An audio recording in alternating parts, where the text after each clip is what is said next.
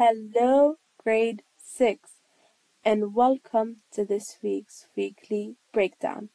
So, in the past few weeks, we've been talking about energy and the two main types of energy, which is kinetic and potential. And we also took the different forms, such as mechanical energy and nuclear energy, electromagnetic energy, light, sound. All these are different types of energies. So, now that we know there are different types, we are going to talk about energy change and conservation in this lesson.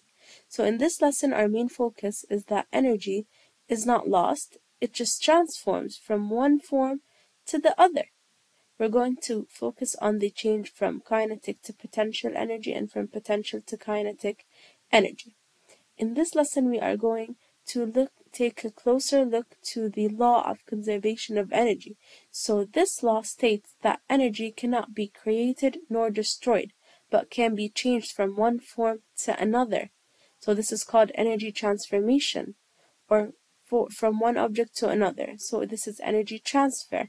So this law proves to us that energy is never lost, it's just changed from one form to the other. So energy is just transferred or transformed from one form to the other. So for us to view that change, we are going to use a pendulum. This pendulum helps demonstrate the relationship between kinetic and potential energy. So we have a pivot, which is a point in the middle, and then there's the ball with attached to a string. And when you move it, it goes back and forth.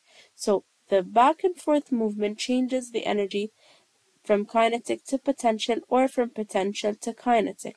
So this is how we demonstrate the law of conservation of energy. The energy is not lost, because if the energy is lost, then the pendulum will stop.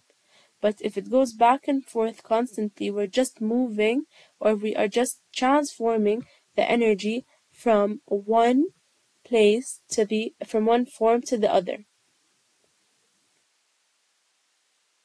We also have another example, which is the swinging boat in an amusement park. It is also some kind of pendulum, because at the middle there's the pivot point, and then the boat swings from left to right, changing the form of energy or transforming the energy from kinetic to potential or potential to kinetic. Also, we're going to talk about energy transfer in waves, so in the ocean, and transfers in different types, from chemical to light, mechanical to light, or heat to sound. We're going to talk and view a lot of examples regarding energy change.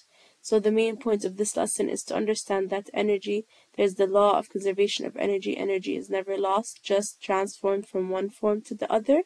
And as usual, we are going to assess our knowledge by having online quizzes and activities done in the classroom. And that is it for this week. Thank you so much, 6th grade. If you need anything, you know where to find me.